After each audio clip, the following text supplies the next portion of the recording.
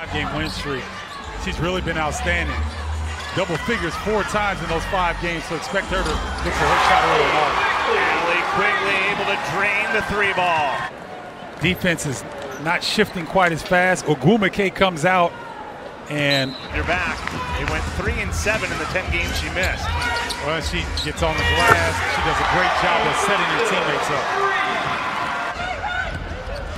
Williams tried to cut in. Dolson grabs it and quickly ahead.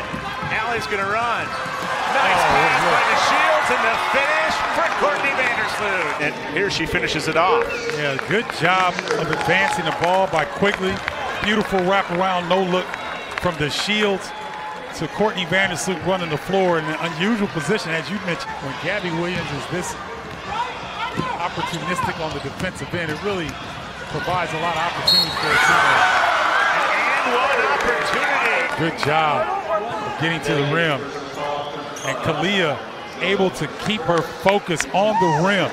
Young players, when you're in the lane and you're going to intend for her defense, but has really picked up her offense as of late.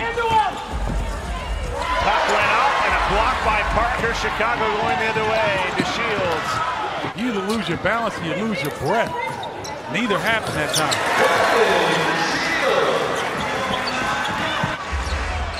Thought about it, puts it on the floor, working on Laney, gets some help from Coates.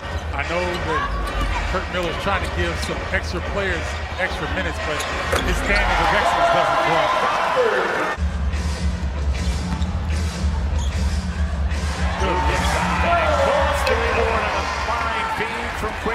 Take a look at how the Sky were able to score. Look at this ability to look away the defense.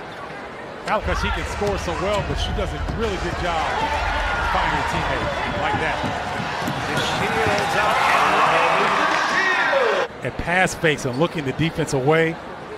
Then a nice lead pass and an easy deuce for Diamond. Being outside on the perimeter, so it's that dual threat that Connecticut has. The minute you leave the inside help on Strickland, the ball is going to go. Guide out by Gabby Williams. Here's Courtney Vandersloot. To Quigley. What a huge play by the Skies. The Sun trying to cut into this lead. Big time 3-point shot by Allie Quigley from her splash sister, Courtney Vandersloot. By a team in WNBA history at 35, so we have to monitor this. There's another one. Chicago, one of 4 teams with 32 in a game.